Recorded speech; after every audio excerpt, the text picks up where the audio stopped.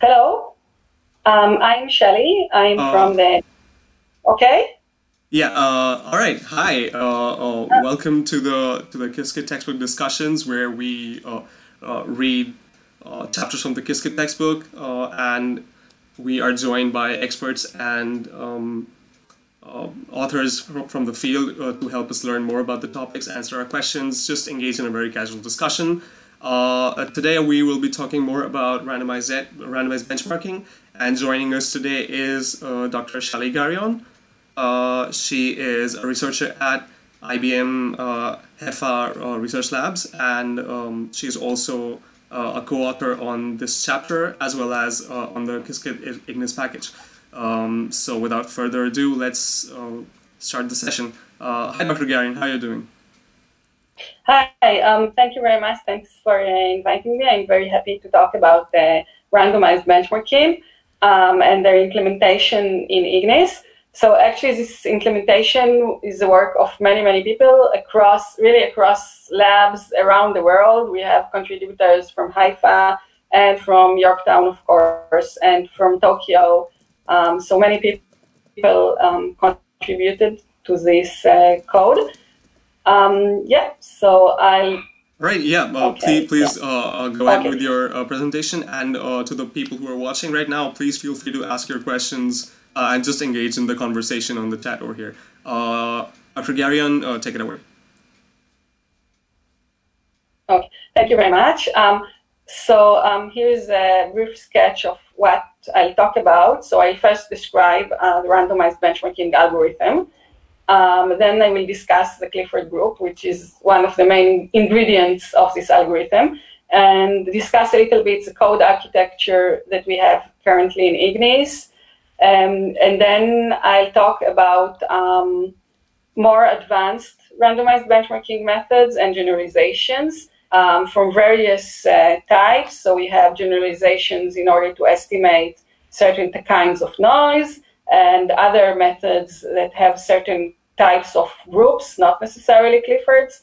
And then at the end, I will discuss the theoretical background behind the randomized benchmarking and the Clifford group. Okay, so what is randomized benchmarking?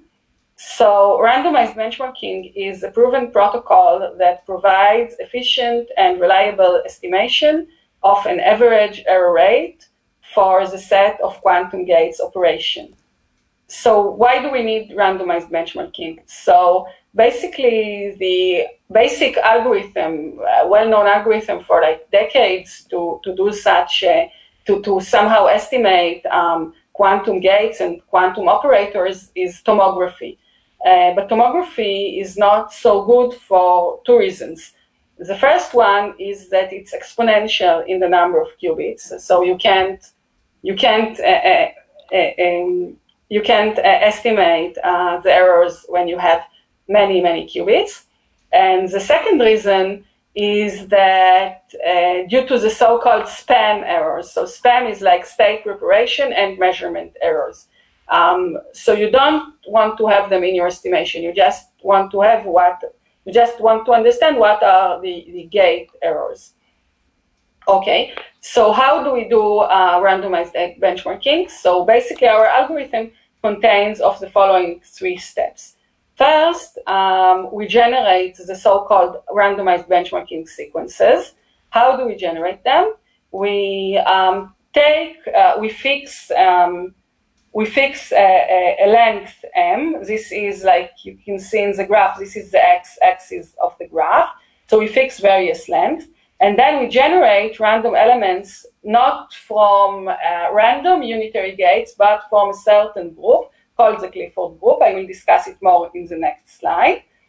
Okay, so we have random elements from the Clifford group, and we have like 10 elements, 20 elements, 100 elements, 200 elements, and so on. And at the end, we compute the reverse gate, the inverse gate of all the Cliffords that we have so far. Okay, so if we didn't have any errors and everything was totally perfect, then when we execute this circuit, since we have all the gates and then at the end the reverse gate, if we start with some state, like the ground state, we should get back the same state that we started with. So you can see here at the beginning of the graph, the y-axis is the ground state population. So when we start and we don't do anything, basically the probability to get back to the ground state is 100% is 1. Yes, so this is in case we didn't have any errors. But at the real world, we do have errors because our quantum computers are not perfect. So when we run these RB sequences, and we can execute and run them either on a real quantum hardware or on a simulator with some noise model. This example is on a simulator. And we compare to the ground state. You can see that when the sequence gets longer and longer and longer, then the probability goes down exponentially. As you can see in this example, this is 2-qubit randomized benchmarking. Okay, so this means that if we do, if the sequence is long enough, then basically getting back to the ground state would be just random. So a random on 2 qubits, then we have like 4. We have like 4 choices. So 0, 0, 0, 1. 1, 0, and 1, 1. So the probability you see gets asymptotically to 25%. 0.25, this is what you can see here in this graph. Okay, so what we try to do here is to get these statistics. I mean, we do several experiments from several kinds of length, and then we plot a curve, as you can see in the graph. And then we fit this graph to an exponential decaying curve. You can see as a parameter of the Clifford length, M is the Clifford length. Yes, and we get a parameter P. And this is so-called the depolarizing parameter. I will discuss it later when we discuss the theory of randomized benchmarking. From this depolarizing parameter, we calculate an error, which we call the error per Clifford.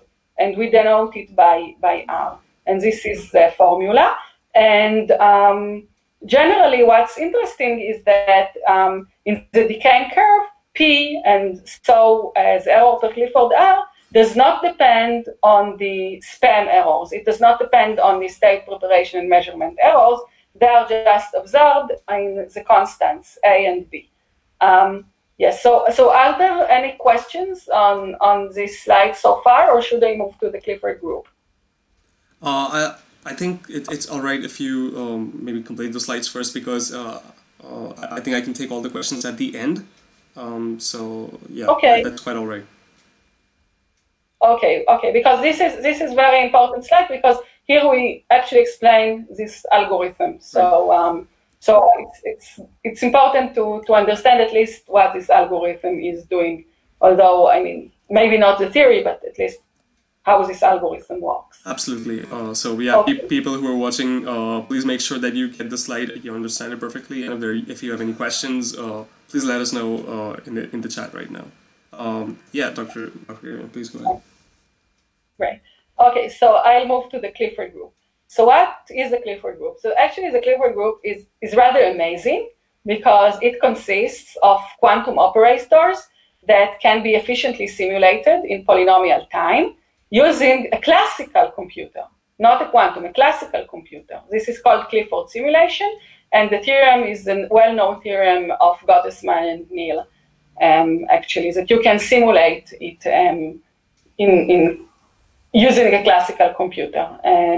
So like an n-qubit Clifford operator, I mean, if a unitary quantum operator usually need like 2 to the n state vector to hold it, with the Clifford operator, you just need a matrix of 2 to the n by 2 to the n, 2n, sorry, not 2 to the n, 2n by 2n, and another, yeah. So it's really quite very, very efficient. And the amazing thing is, that it's generated by 3 gates. All the Clifford gates can be generated by only 3 gates. So we have the Hadamard, the phase gate S, and the controlled NOT or the controlled X gate. And as you can see, one important gate is missing here. And the missing gate is a T gate. Because if we had the T gate, which is basically just like a root of S, namely T squared equals S, then we will have a universal set of gates, and then we'll have a universal quantum computer. So the only difference between classical and quantum is just the difference between this S and T. And it's really amazing, actually, that you can have this Gottesman-Neal theorem. Yes, so the Clifford group on 1 qubit has just like 24 elements. It's really nice. But the size of this group grows exponentially with the number of qubits. And you can see the formula. So it's not so easy to work with the Clifford group, actually, although it's finite and and can be implemented on a classical computer. And we have a known efficient algorithms originally by Gottesman and Neal, and then by Aronson Gottesman, and then also by Maslov and Bravi and so on, to generate elements and perform operations in a Clifford group, and also to synthesize Clifford elements. What do I mean by synthesize? Synthesize means that when we have a Clifford element in this compact presentation as a Clifford operator, then we can calculate back which the basic gates that implements it. Again, Hadamards, S-naughts, S-gates, phase gates, and C-naughts. Yes, and this is very important for the randomized benchmarking algorithm, because at least at the end, when you calculate the inverse gate, you need to translate it back to gates in order to actually run these sequences on the device or on the simulator. Okay. Yes, so this is the Clifford group. Okay. So how does this code looks like in Qiskit? Okay. So basically, the randomized benchmarking code is in Ignis, and this code is written in Python. And then we have a brand new Clifford operator class. I think just came out in the last release. I'm not sure if you heard Chris Wood's talk in the circuits seminar, I think last week or a couple of weeks ago. But if not, then please listen to him. You have this on YouTube, and he explains the operator class in general and the Clifford class in particular. So this is a brand new class now in Terra. Before that, we had a small Clifford class just in Ignis, just for randomized benchmarking, but now we have to refactor the code to work with the Clifford class in Terra. And there is also a Clifford simulator, which is much more efficient because it's written in C++, and this is in R. Yes, so we have many ingredients. And I think in his talk, Chris explained, what are the differences between R simulator in C++ and the class in Terra? And yes, what are the differences and how it's more efficient with the C++? Yes, but for randomized benchmarking, we can work with the Python class in Terra because we don't have so many qubits now. Yeah. Okay. So this is the overview of the code.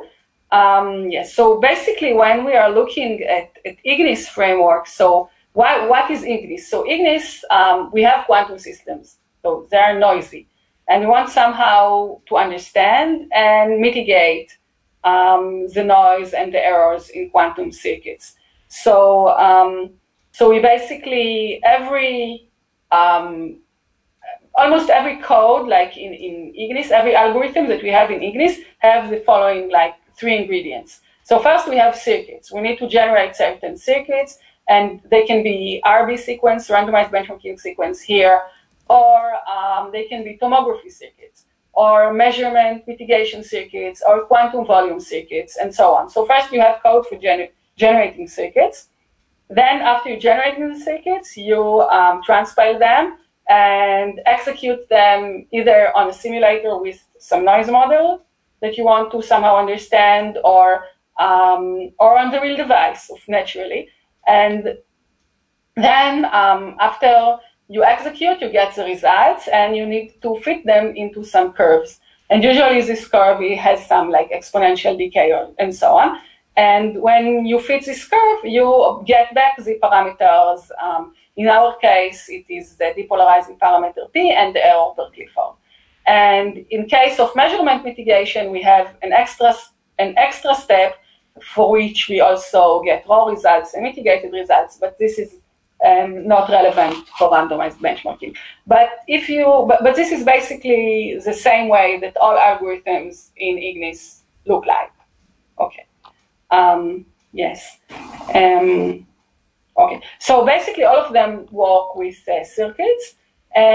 We also have some part that relates to OpenPulse. In randomized benchmarking, if you want to work with OpenPulse, I think the idea is that you can like calibrate your gate using OpenPulse, and then when you have this gate calibrated, then you can insert it to a circuit and then run the circuit with RB. So this is a way to combine OpenPulse and the circuits mechanism. Okay. So actually, running randomized benchmarking is really, really, really simple. What I tried to mark here in yellow is actually the code lines that actually does the RB and not the other stuff. So you need to import the randomized benchmarking and the fitters and the function. As I said, there are two functions: randomized benchmarking sequence, generating the sequence, and the RB fitter. And then you need to define your parameters. So length vector is just like how many Cliffords you want to generate. So you just have some vector, as you see, 1, 10, 20, 100, 200, and so on. This is the x-axis of your graph. Now, and seeds mean how many sequences would you like to have per each length. So in this case, you will have like 5 points. Okay, 5 points for each from each length. And then another parameter is the RB pattern. So in this case, we have like 2 qubit RB on qubits 0 and 1.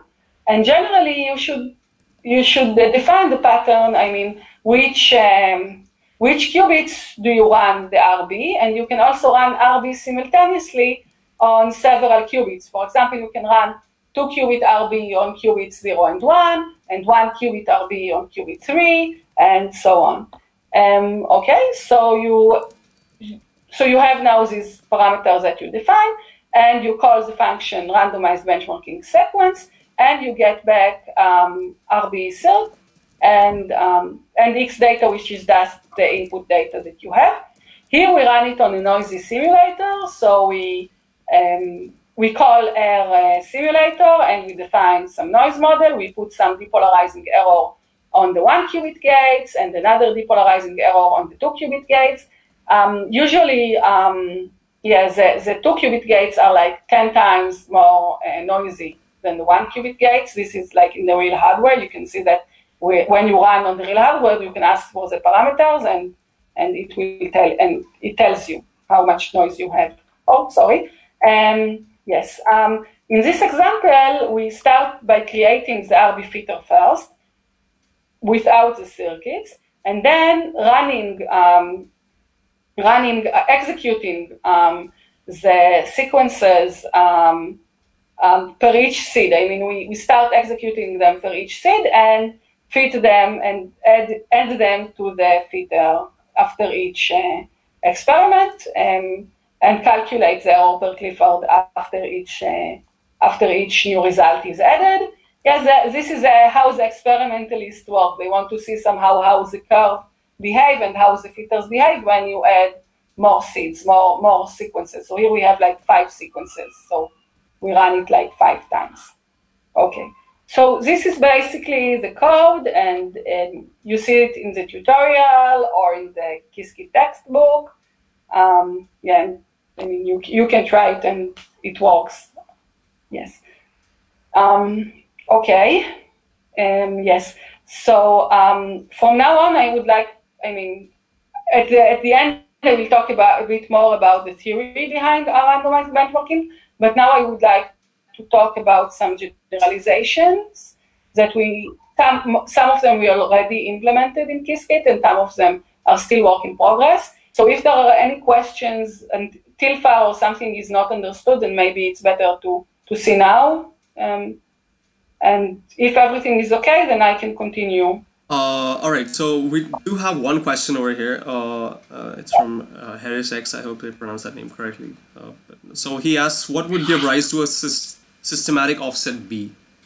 I'm not really sure what that means there, but if you understand it. What question? The question is, what would give rise to a systematic offset B? Systematic offset B? I'm not sure that I understood the question. That's all right. If you could, Harris, if you could rephrase your question once again, that'll be nice of you. In the meanwhile, I don't think we have any more questions, so it's safe for you to move on. Thank you. Okay. So randomized benchmarking, and when we get like the error per Clifford, it just give us like one number. Okay, this is the error per Clifford. So we know that we have some error. So what is it good for actually? One thing we can do with it is try, and I'll talk a bit at the end about it, is try to from the error per Clifford, try to estimate like specific gate error and so on. But other possible generalizations of RB is to somehow understand not only that we have some error, but what kinds of errors do we have in this, using various variants of these randomized benchmarking methods.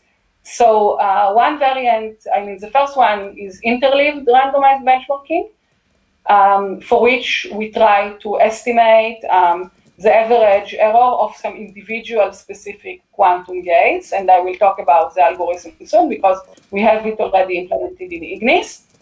Another thing is purity randomized benchmarking, which can say whether our algorithm is whether our errors are coherent or non-coherent. And again, we have implementation in Ignis, so I'll talk a bit later about it.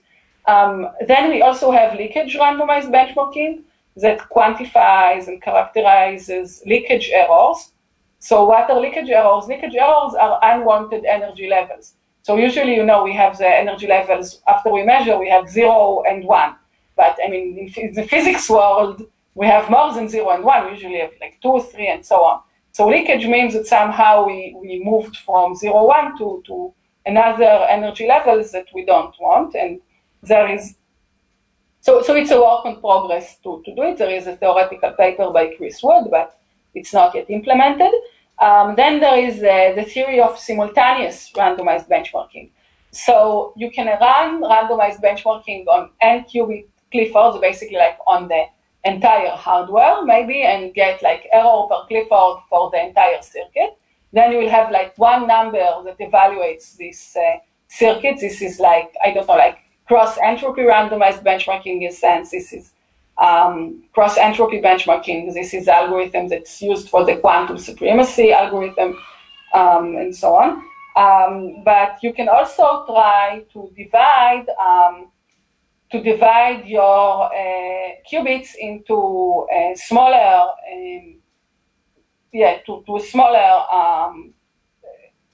smaller sets of qubits of only like 1 qubit, 2 qubit, 3 qubit, 3 qubit subsystems, and then run randomized benchmarking simultaneously on all these subsystems. So as I said in the code, at least by the RB pattern, you can choose and you can divide your qubits into subsystems and run our randomized benchmarking simultaneously on these subsystems. And then there is a recent paper of Dave McKay and others about correlated RB, that when you divide actually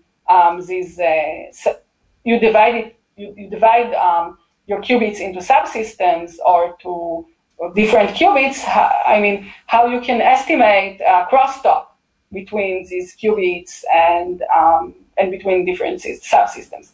So this is actually a work in progress. We still need to implement and have it in Ignis, but it's in the plan. I hope we'll do it this year. Yes.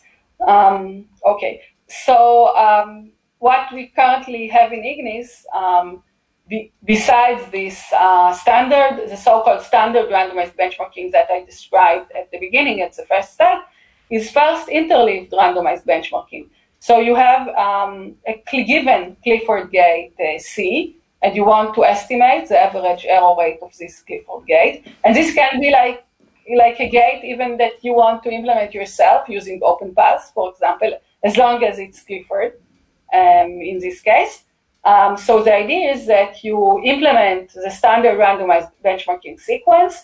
As you see, this is the sequence at the top of the slide. And you execute it and run and calculate the parameter, depolarized parameter P, just as you did before. This is just standard randomized benchmarking.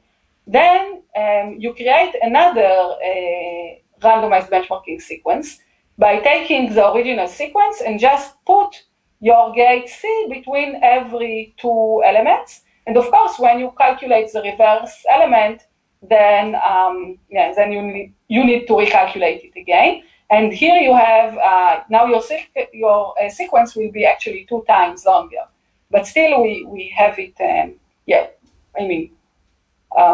We assume like the length. We assume that length m is like the length of the original sequence.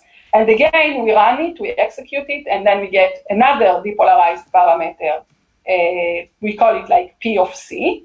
And the gate error of the Clifford of the interleaved gate C is estimated using this formula.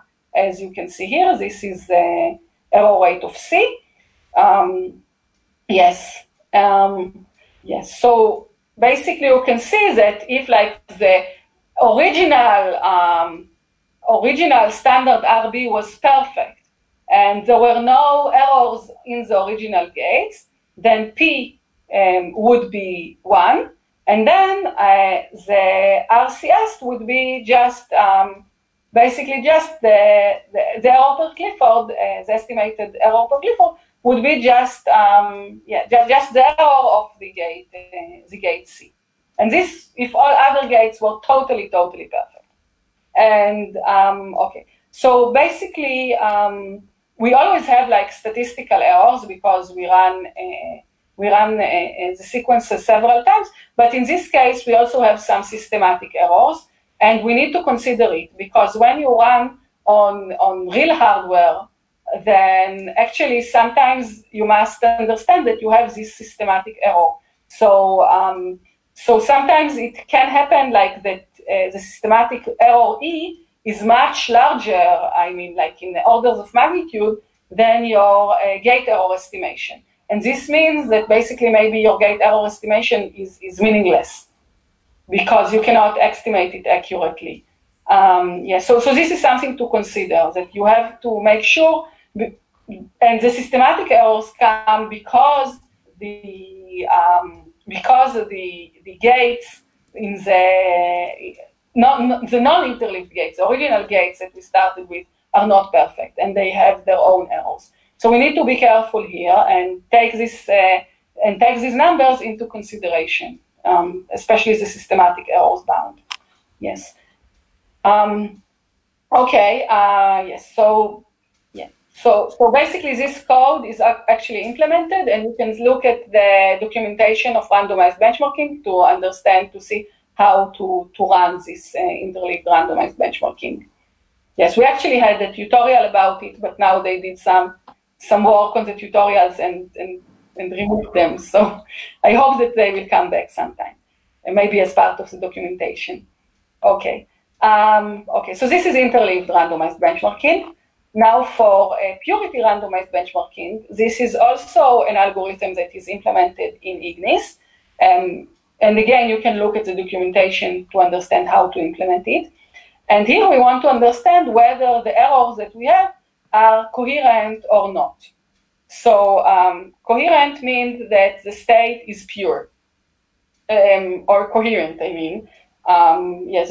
we only have like coherent errors. And this is if and only if the trace of cross square equals 1. This is a nice exercise, actually, to understand that we are in a pure state if and only if trace cross square equals 1. Yes, so here for example, you can see two graphs that we did. So the top one, so you see the x-axis is as before, but the y-axis is not probability anymore. It's a trace of rho square. So what happens is that if we have a noise that is not coherent, like depolarized noise or thermal noise or anything, then we have an asymptotic decay, as we did in the original randomized benchmarking algorithm. And yeah, we have the same parameter as before, and we'll see it in a minute. And this is the top graph. And the graph at the bottom is what happens when we have coherent noise. When we have only coherent noise, then trace rho square should be equal 1. And you can see, I mean, it's a bit, you see a small fluctuation. I mean, it could be a little bit above 1 because of some calculation errors, or it can be a bit below 1, but generally it's around 1. And yeah, so you see the graph, the method works actually. Yes, so how do we calculate purity randomized benchmarking? So actually, because we need to calculate the trace of cross square, we do a process that is very similar to tomography. So this algorithm is not very efficient, but it's good for our hardware team because they want to somehow, when they want to make sure, when they calibrate the quantum gates, and they want to make sure that they don't have coherent errors. Yes, so again, you generate randomized benchmarking sequences, and then you need to calculate the purity, which is trace of your rho square. So for each RB sequence, we actually perform 3 to the n experiments. Per each qubit, we do either nothing, or we do rotation by the x-axis, or rotation by the y-axis, over the y-axis by pi over 2. And then per each such experiment, we obtain 2 to the n expectation values. And then from the Pauli expectation values, we can calculate trace of rho square. And actually, we have some redundancy here, because in order to calculate trace of rho square, we need 4 to the n Pauli expectation values. But here we have 3 to the n experiments and 2 to the n expectation values, so we have 6 to the n actually different values. So we have a bit of redundancy here. And we fit trace of rho square to again, to the exponential decaying curve. Now the exponent is 2 m and not m. And we calculate the error per Clifford, and yes. Yeah, but actually I don't think we must, we can calculate it, yeah, I see we calculate it, again. Yeah, so you see that it's only meaningful when the errors are non-coherent. Yeah, so this is again a method that we have already implemented in Qiskit. Yes, and as I said before, there are also methods that we would like to implement in the future, like leakage RB and correlated RB and so on. Yes. Okay, another interesting method. Okay, so randomized benchmarking works well for Clifford gates, but what do we do with non-Clifford gates? Is there some way we can handle them? Yes, so there was a method described some time ago called the dihedral RB. Mainly, we want to benchmark over the 1-qubit dihedral group. And this group also includes a T-gate. But it does not include all quantum gates, because then it will be universal and then it will be too difficult. So we look only at the T-gate, or generally any root of unity. So we can denote it by Zn. So Z2 is just the usual Z-gate, Z4 is the S-gate, and Z8 is the T-gate, and the X-gate. So here you have a dihedral group. The dihedral group means just mathematically dihedral group. So it's the X-gate is the gate that does a reflection, and the T-gate does rotation.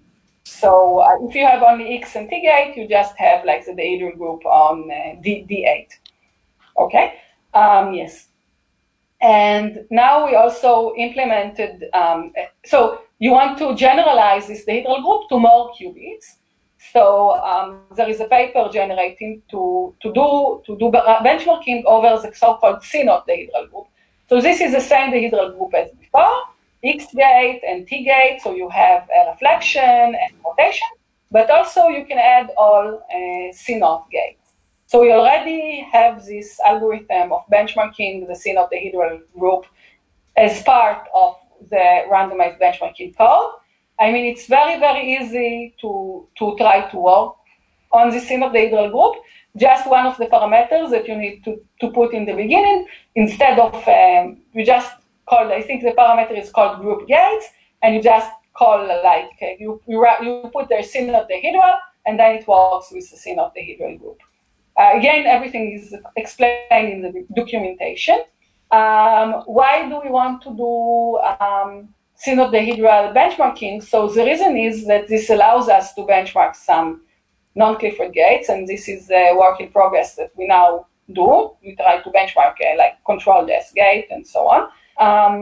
Yes, and also theoretically, it's nice because like the Clifford group, also the C0 dihedral group comes from error correction codes and has all sorts of applications also to quantum error correction.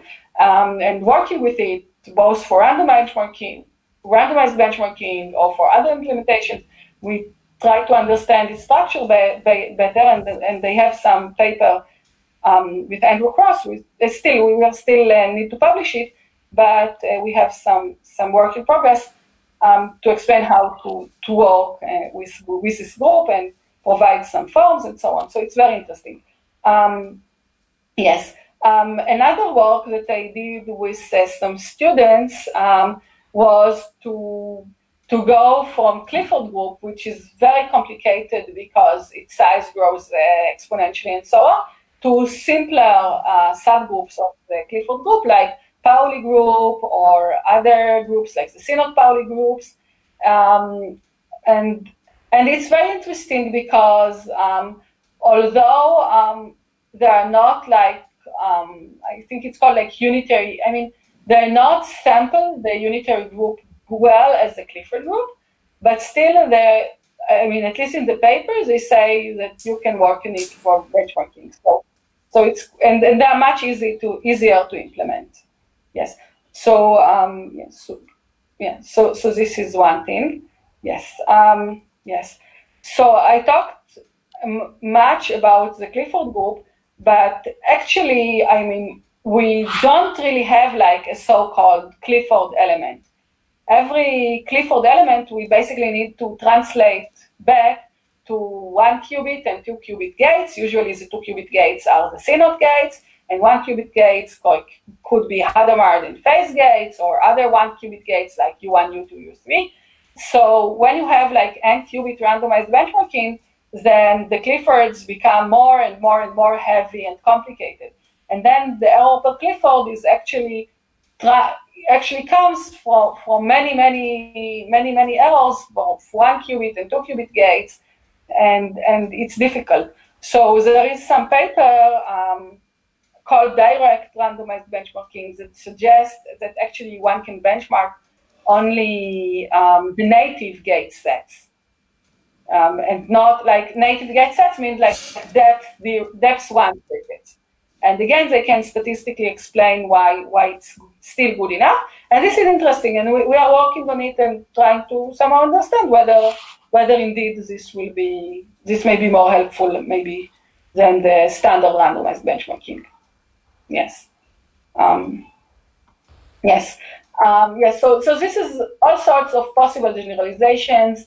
And I think like there are probably dozens of papers of various generalizations of randomized benchmarking and various methods. I think if you just put like in the archive or something, you will find out many papers on randomized benchmarking and many methods. Yes. Yes. So if you have any question about these generalizations, then I'll be happy to hear. And if not, I'll discuss a little bit the theory of randomized benchmarking. Okay, so are you taking up questions right now? What? Will you take questions right now, or will you take questions later? You can ask questions if you have some questions, specific questions right, on the generalization. Yeah. Yeah, so not on the generalization, but the previous question that I was asking, so I have a little more elaboration on that. So the question is on the first slide of like the very first slide of the presentation, you explained randomized benchmarking. You fit a curve with exponent R and an offset B. Random errors of the gates give rise to exponential decay, but where do you get a B offset from? The person who asked the question wants to understand why the errors don't make the fidelity drop all the way down to 0. Does that explain the question? We have the constant B. Yeah. Okay. I think that usually the constant A and B absorb, and maybe absorb the state preparation and the measurement errors. Yes. So they're absorbed in this constant. Okay, so this is part of absorbing the. Okay. Yeah, and I too had a question earlier regarding like the absorption of the errors, such as the edge effect, which also gets absorbed in the average sequence fidelity during the fitting of the results. So I believe this like during the fitting, all of these errors get absorbed, and that's a reason that the fidelity doesn't drop all the way down to 0. Like it stays like it decays exponentially and then becomes constant over a certain period of time. All right, got it. Yes. Got it. I hope. Yeah. So, do you have something to add? No, I think what I wanted to say is this is a great question because it gets us to the theoretical background of randomized benchmarking, and these are the next slides I wanted to discuss. Yes. So. Okay, so basically we start from the ground state, a row, and then we start executing the Clifford sequence, C0, C1, C2, C3, so on to the CM. Yes, so we can somehow at least theoretically think that we have like ideal Clifford, so we have like ideal Clifford gates, and we have a noise, and we somehow assume that the noise is like spread evenly over all the Cliffords. So we have this noise lambda. And now we have like a mathematical trick that between lambda and CI, we put an inverse Clifford multiplied by the same Clifford. So mathematically it works. But this actually means that when we look at the expected value of probabilities, then we can somehow separate it to different channels. So we have lambda, the noise lambda, and then it's conjugated by the Clifford. So we have Ci and Ci dagger, and we have this like m times. And because we say, okay, the noise is independent on the Clifford we chose, and this is like the assumption, the theoretical assumption that we have here, we have a factorization into a product of average quantum channels. And each term of this product is actually a group average. And the notion in physics, it's called twirl. Twirl is just, mathematically, it means averaging over a group. And physicists like to use it like they say, we are now twirl the quantum channel. Yes. So basically, twirl is like taking the average. And here, since the Clifford group is a finite group, then averaging is just averaging when we take an average over all Cliffords in the group. This is a finite group. And this is the same, actually, as averaging over all the unitary group using the Haar measure. Yes, this is a mathematical theorem. And this is because the Clifford group is a so-called unitary to design. There is some definition of unitary to design, but the important thing to remember is exactly this equality, that averaging over the Clifford group is the same as averaging over all the unitary group with some Haar measure. This means that theoretically, when we sample from the Clifford group, when we take elements from the Clifford group, then we have good representatives to all the unitary group, which is an infinite group, of course. So this is why the Clifford group is so important. By the way, before that, I discussed the dihedral group, the synodihedral group, the Pauli group, and so on. All these groups are not unitary to designs, and they are not sampling the unitary group as well, but still you can do some variants of randomized benchmarking to work with them. Yes, and I think that it's still a mathematical, physical open question whether you have good unitary to design which are not the Clifford group. Yes, I think it's unknown, actually. Okay, so I remember, so let's recall that now by independence, we have a product of average channels. So a depolarizing channel, so what is a depolarizing channel? So a depolarizing channel means that we have some parameter P. This is the depolarizing parameter. So with probability P, nothing happens. I mean, we are left at the same state that we started with. And with probability 1 minus P, we get to the totally mixed state. So this is definition of depolarizing channel. And by Schur's lemma and by the, and as I said, the average data looks like a product of depolarizing channels. This is what we get. So you see that we get P to the M rho plus 1 minus P to the M divided by D. So this is the formula that we get. And as you can see here, after fitting the results, we get these constants A and B. They come from D. These 2 to the, D is not written here. Okay, D was defined in the first slide. D is 2 times N, when N is the number of qubits, not 2 times, 2 to the power of N. So when N is the number of qubits.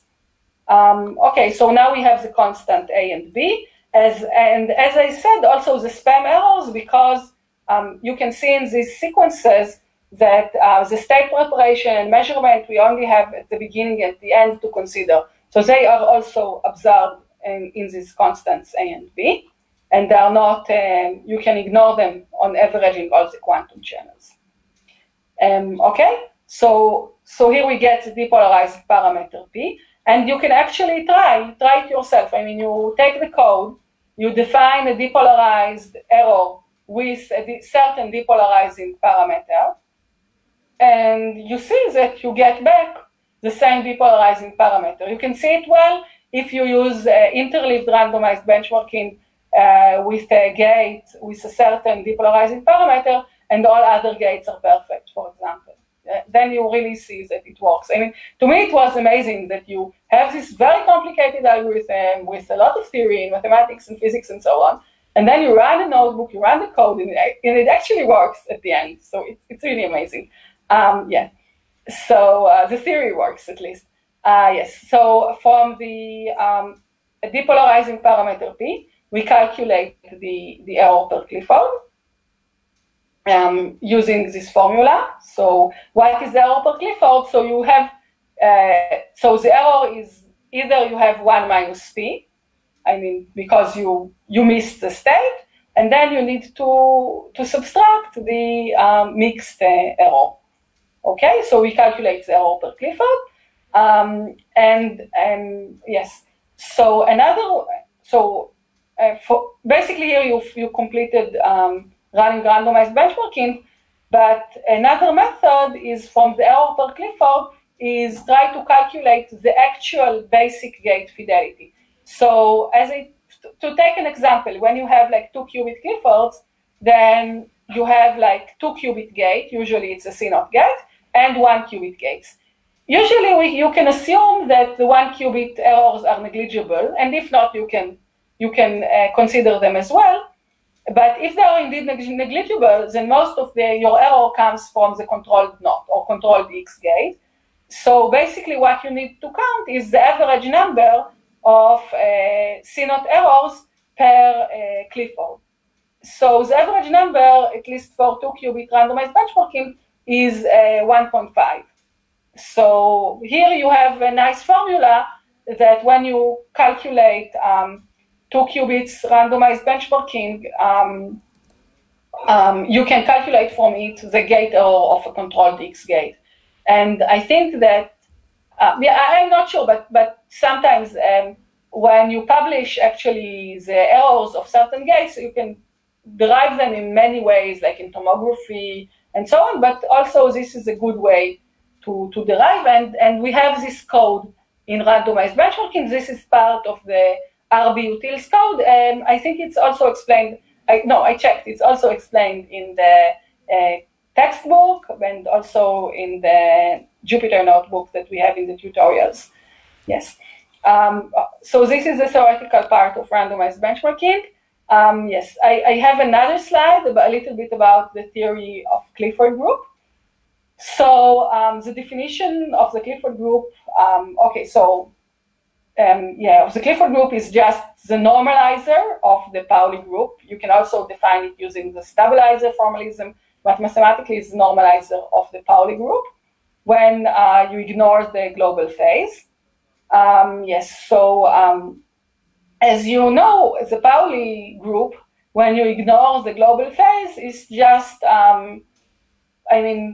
basically it's just isomorphic to like Klein's group to the power of n. So you just have something that looks like a vector space, because everything, x, y, z, and I just look like f2 square, just like the like a vector field over f2. And when you look at the Clifford group modulus, the Pauli group, what you actually get is a group of symplectic matrices. This is a 2n by 2n symplectic matrices over the field with 2 elements. And this group is simple. So a simple group, I don't know if you know the term mathematically, but a simple group means that you cannot refactor it anymore. So actually, when you see a simple group, you know that your life will be difficult, because you cannot reduce it into smaller components. And this is basically the Gottesman-Neal theorem, because instead of the Clifford, what you actually present, you present the symplectic matrices, the 2n by 2n symplectic matrices, and another vector for the Pauli elements, and this is it. So this is basically, as I said, this is the Gottesman-Neal and the Aronson Gottesman and everything.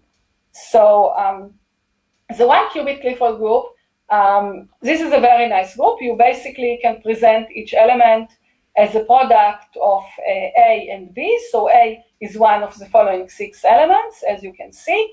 I, V, W, Hadamard, HV or HW, when V and W are so-called like the axis swap gates. They are not native gates, but you can easily generate them. And B is one of the Pauli elements. So you have here like 24 elements, because you have 6 options for A and 4 for B. For the n-qubit Clifford group, as I said, it's a problematic group because it grows very, very fast.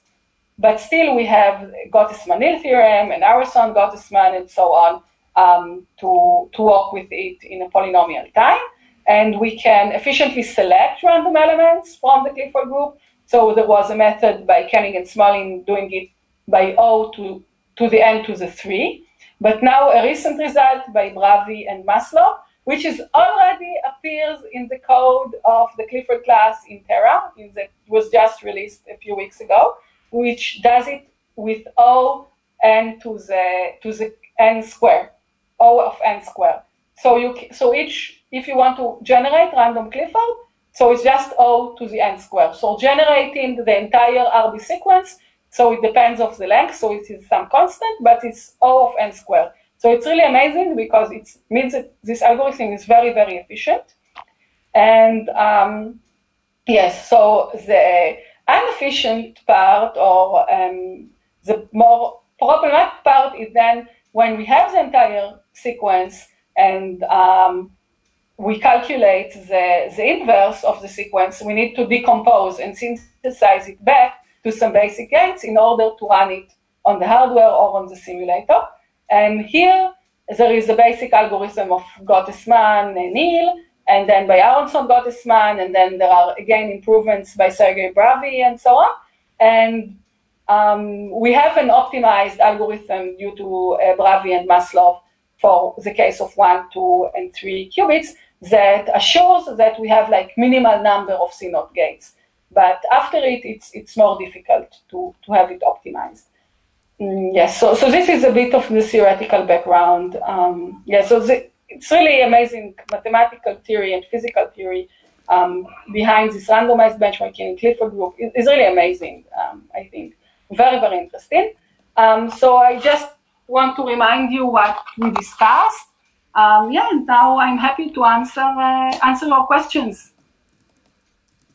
All right. Thank you, Dr. Garion. Would you go on with the summary, or are you ready to take questions now? Yeah, no, I mean, this is just what we discussed, just to remind people. Yes. I understand. You can ask questions. Yeah. Got it. Well, also thank you so much for that presentation and for putting the effort into explaining each and every detail. I really appreciate it. All right. So, do we have any more questions? Can the chat add any more questions? In the meanwhile, I do have a few questions, if that's all right. If anyone has, please, if anyone has any other questions, just add them to the chat panel, and I will ask them later on. So one question that I had was on the algorithm complexity, but I guess you answered that with the Bravi paper example, using Hadamard-free circuits for Clifford groups, and I guess it's really I think the entire process comes down to a polynomial time process, but it also shows that it can be used to simulate any number of Clifford groups. Is that correct? Yes. I mean, you can simulate it. You can simulate the Clifford group on n qubits easily. Yes, I think the last part is decomposing. I mean, you need to decompose. You need to decompose and synthesize back into circuits. Then basically it's like Gauss elimination, which is O of n to the cube or something, or a bit, you can maybe make it a bit more efficient sometimes in certain cases. But this is basically it. I mean, the total complexity of generating randomized benchmarking sequences is like O to the n squared to generate the random elements, and then the last step is O of n cube. And it's really, really efficient. The most time is actually transpiling the circuits, and of course executing them over the hardware or over a simulator. Okay. This is about actually, yeah. All right, thank you so much. Okay, next question that I had was,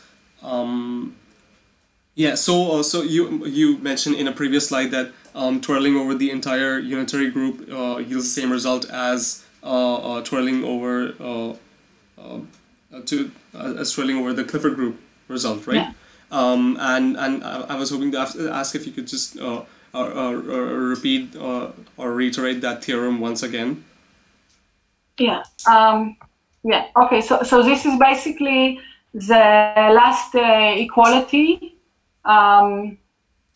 So this is the last equality in the bottom of the slide. Got it. Actually, so you have this average over the Clifford group on the left, and then on the right you have the average over the unitary group. So you have an integral now and not a sum. And this is the average using the Haar measure because it's an infinite group. So yeah. So this, yes. So really the group average, and the theorem is just the last equality that you see here. Okay. So does it work because this set is spread out infinitely, or does it happen even for a limited number of qubits? It's an infinitely. It's for any number of qubits it works. Yes, and okay. Yes, yeah. Maybe maybe it confused you because I wrote the notion of unitary 2 design. 2 here is not the number of qubits. Unitary 2 design is something like polynomials of rank 2 or something, but this equality works for any number of qubits. Okay. And it means actually that the Clifford group is somehow spread evenly throughout the unitary group, and when you sample a Clifford element, it's like sample evenly the infinite unitary group on n qubits. Understood. And also, like relating to the same question, during the calculation of the survival probability, of the success probability, it's also mentioned in the textbook that the probability measurement for all the qubits and the probability measurement for only one qubit to return to the ground state fit the same decay parameter according to the 12 properties. So is it because of the same reasoning?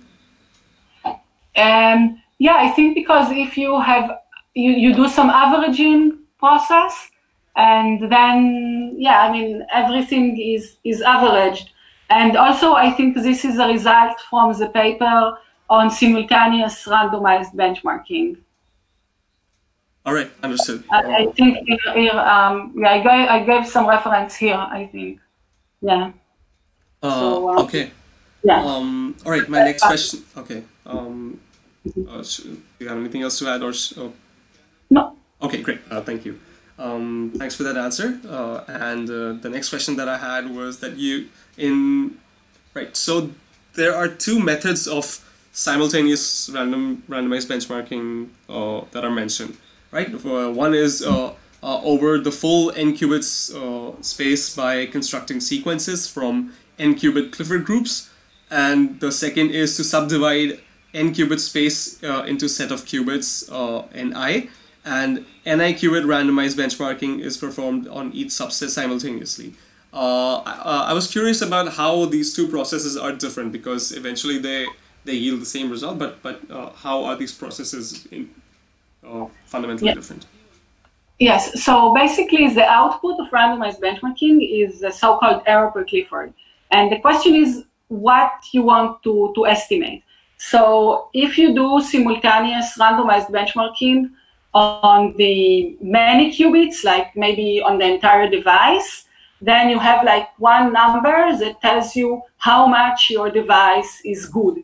And this is like some kind of measure, maybe like cross entropy benchmarking, like Google's did in their quantum supremacy experiment and so on. So you have this one number, and it just estimates the entire device or estimates many qubits and so on. When you try to run simultaneous randomized benchmarking over smaller subsystems like 1 and 2 qubit systems, then you can actually use these numbers of error per Cliffords to estimate the error per gates for specific gates. Like I explained before, you can estimate the error of a C0, CX gate. So this is useful because you want to calibrate this gate. And when you calibrate, it's useful to know its error, and then you can calibrate it better, or you publish this error so people using your device will know how much error you have on your 2-qubit gates. Yes, I mean, these errors are, of course, published. You can find them when you look at the device properties. Yes, so basically, it depends on what question you want to ask. If you want to measure your entire system, or you want to tune out specific gates or see specific subsystems, how they work. Yes. Okay, so it usually depends on the problem that we are trying to solve. Yes. Okay. All right. The next question that I had was okay. So in a later slide from now on, you showed the randomized benchmarking of groups and gates, and I was curious about why the dihedral structure was used in particular. Yes, this slide, specifically this slide, and if we can possibly have different combinations of like these geometries and of different Clifford group gates combined together. So yeah, my first question would be why dihedral? I think that, okay, so both Clifford groups and dihedral and synodihedral groups came from the theory of error correction codes. And Yeah, and I think you need, I mean, there are some papers explaining why, in a sense, these kinds of groups are like, maybe you can say like optimal in a sense, like the Clifford group. If you add one gate, which is a T gate, you already get universal. And with synodehedral, again, if you had one gate, which is just like the Hadamard gate, then again, you get a universal set of gates. So in a sense, like there are like maximal non-universal groups, and they also have applications to error corrections, as I said. This is why they can. And I think the idea here was we want to somehow be able to benchmark unitaries which are non-Clifford in a way, and we cannot benchmark the entire unitary group, but what we can do, and we have a nice mathematical structure. So the hedral groups have nice mathematical structure, yes, and also the synodehedral group has its own structure and so on. So I think this is why they came to life. Yes, and if you can think of another interesting groups, then yeah, then it will be interesting. For example, in another group, as I said, it's the Pauli group. It's a subgroup of the Clifford or Synod Pauli group, or there is something called real Pauli group, which contains only Paulis, Synods, and Hadamars, but without phase gates. So this is why it's called real, because you don't have the I, the complex number I. Okay, right. Yeah, sorry, please go on. Yeah, so you can think about all sorts of groups, and they should have nice mathematical structure, but still be non-universal, because if they're universal, then you have basically have everything, and you cannot. Yeah, so with the synodehedral group, again, we have some nice compact presentation of it. So again, we can benchmark basically, we can simulate it in a polynomial time, like the Clifford group. And this is you can look at the paper of Andrew Cross and others, to see how this simulation works. It's more complicated than the Clifford group. Yeah, and you also have the code written in Ignis. It's more complicated than the Clifford group, but still you can do it in a polynomial time. All right, I guess I do have some required reading to do, and yeah, you do have the references mentioned below, so I will be sure to check them out. I was mostly curious about this because this looks very much like the like the structures that groups of atoms form when forming atomic structures and forming complex geometries. And so that got me curious if maybe certain types of combinations of certain types of gates and gate topologies and these kind of geometries might go hand in hand to give to yield better results as compared to others. So what I mean to say is, for example, like ABB, ABC stacking, something like that. As we see in like solid structure, solid state. I think one should try. I mean, try to define the gates and see whether if they are universal or not universal, and if they are not universal, whether you can have like a nice polynomial presentation of the group. If you can present this group in polynomial time, like the Clifford or the synodehedral group. Got it. Yeah, I don't know basically. No. Yeah, but it's an interesting research questions, definitely. Thank you so much. All right, next question would be, so in this context, are we talking about logical qubits or physical qubits when we talk about benchmarking Clifford groups over, Yeah, so basically all the circuits code in Ignis, all the circuit generators are for logical qubits. I mean, we don't know how the hardware is implemented, and it's the transpiler that transpiles it into the hardware.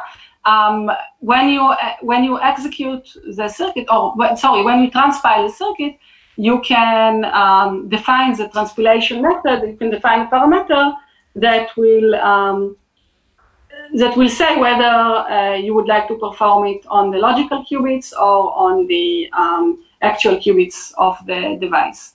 It depends on the transpilation, actually.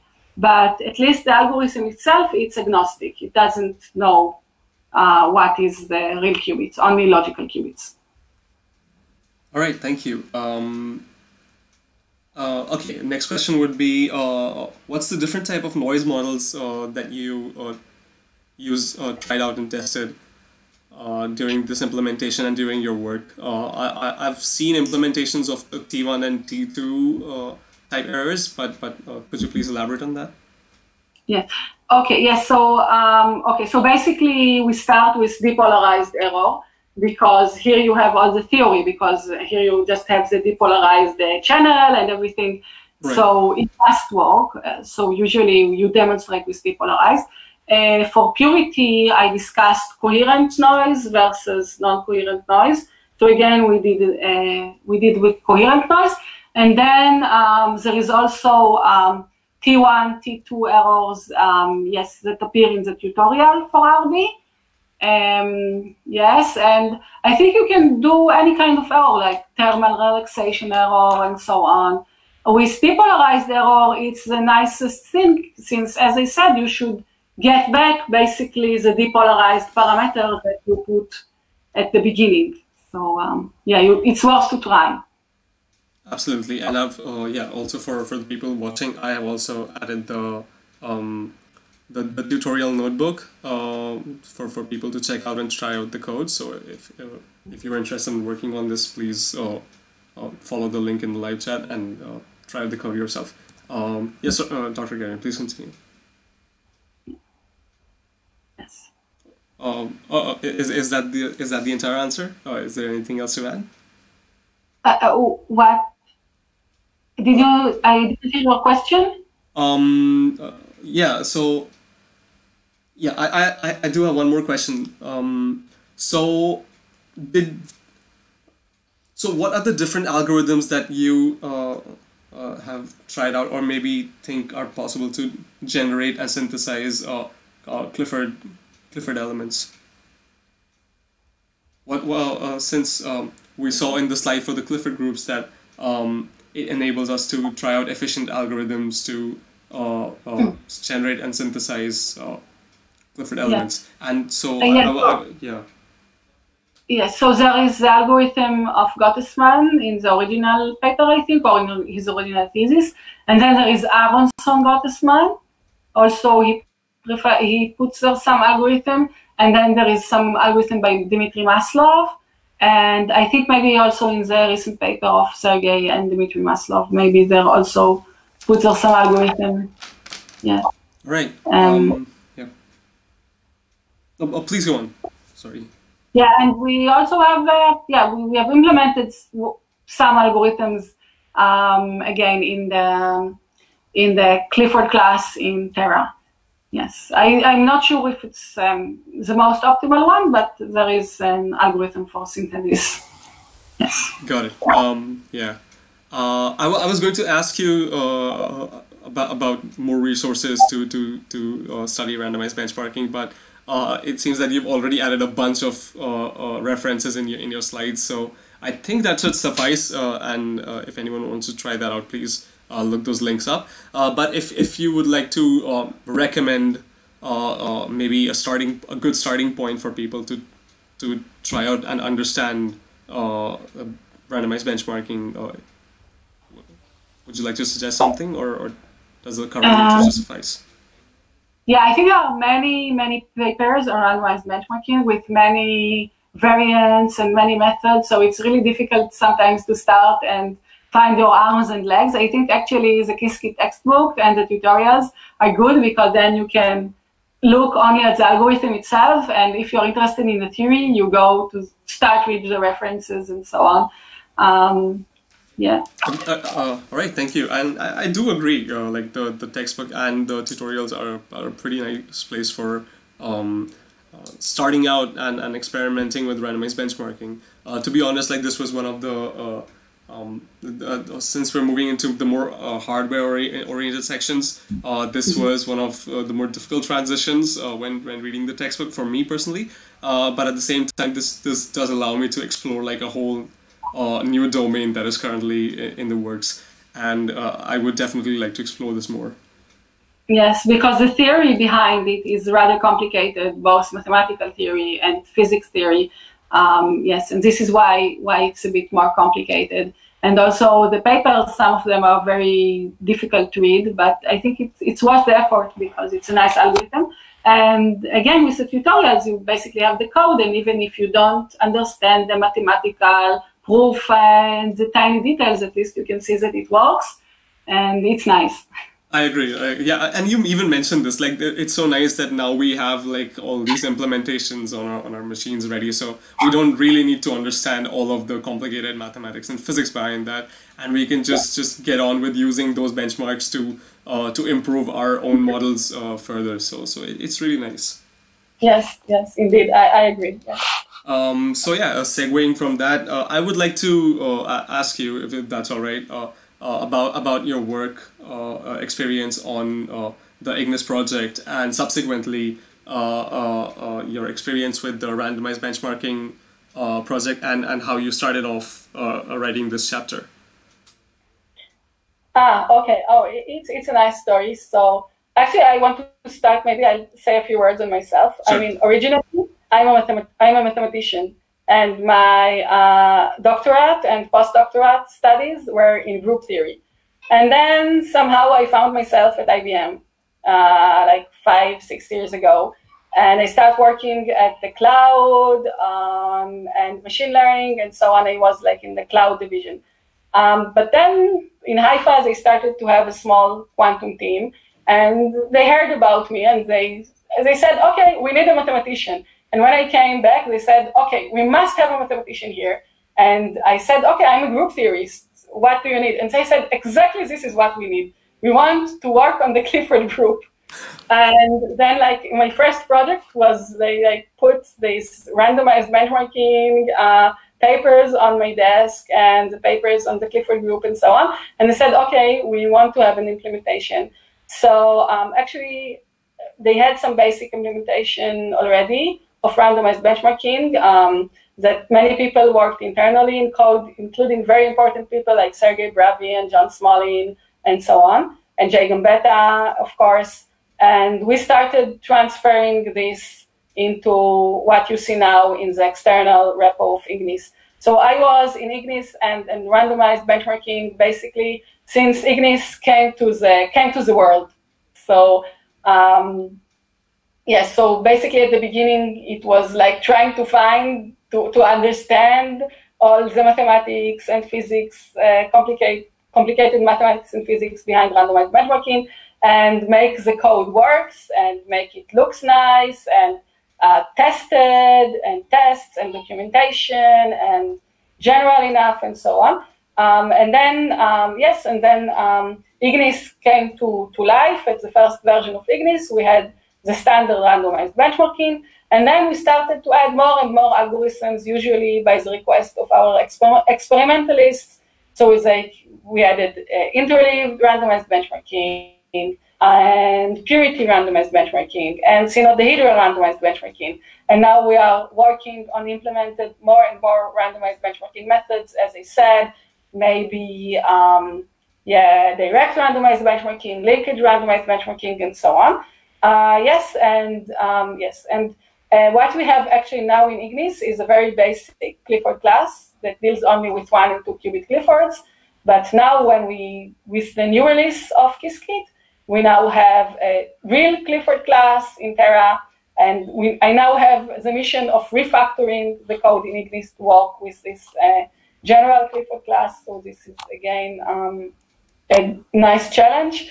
So I'm basically in Ignis and randomized benchmarking, I think, for more than a year now. So yeah, so it's a nice challenge, and personally I like it because my passion is for group theory. So here I really see the groups and understand the group theory behind it, and it's nice. It's a nice project, yes. Yeah. That's a pretty cool story. That was really amazing, and I hope that that gets a lot of people more enthusiastic about contributing to quantum computing because as you can also relate, it's a very interdisciplinary field, and there's really no barriers to entry as long as you are interested and can work on a specific skill set. Uh, it's a really great field to work in right now.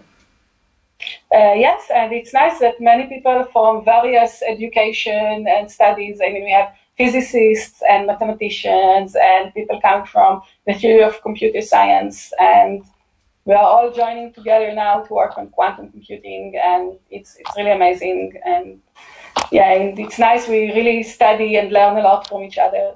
So, yeah. That's great. Speaking of learning, like how did this chapter come to be? How did you start?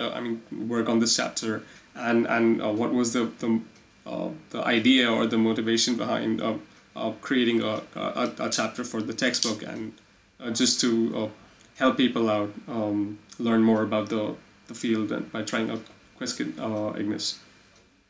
Yeah, so I think randomized benchmarking is an important algorithm, and maybe I mean, it's not only in the textbook, but if you if you look if you do Google and look for Qiskit, and then you look at Qiskit Ignis, then the example written there, and also in the first blog that Dave McKay published about Qiskit Ignis, you see the graphs of randomized benchmarking. And I think the reason is that this is like the first kind of recent algorithm to benchmark and estimate noise. I mean, at the beginning you have you have like ways to do T1, you have ways to calculate T1 and T2 errors and tomography, and this is like, I don't know, known for decades. And randomized benchmarking, it's like, I don't know, like 10 years old algorithm, around 10 years old. So it's rather recent. And also in the algorithm itself and in its variants, you have many people like Jay Gambetta and David McKay and Chris Wood and Andrew Cross. So many people working in in IBM Yorktown involved. So this is why it's so important for them, and also for the hardware people that really does benchmarks of our device. This algorithm is important for them as well. Yes, so this is why we wanted this algorithm in Ignis, and we wanted it to be explained as part of the as part of the textbook and the tutorials and so on, so people can use it. So I think I wrote, so I was involved in the code a lot, so also wrote the tutorial. I think from my experience that actually writing a tutorial is a good way to learn. So at least for me, I'm always learning. With every tutorial, I try to learn and understand it better, basically. Yeah, so this was a good way for me to learn this algorithm, was to write the tutorial and the chapter in the textbooks that deals with it. Right, I absolutely agree with that, and thank you so much for answering all the questions. I've got no more questions right now. We've already taken a lot of your time. We're almost about to reach the hour and 30-minute mark. But before we quickly wrap up, if you have any questions for me or if you have any feedback that you would like to share, anything.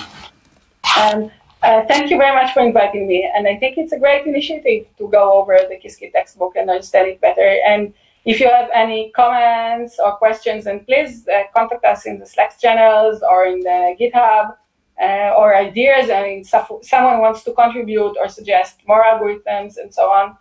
You're always welcome. Please. Yes. All right. Thank you so much for joining us today, Dr. Garion. And thanks a lot, everyone, for watching and joining and asking your questions. Again, thanks a lot, Dr. Garion. Okay, thank you very much. And all right, we will see you in the next discussion with a new topic and a new chapter, and we hope to have you join there and ask more questions as well.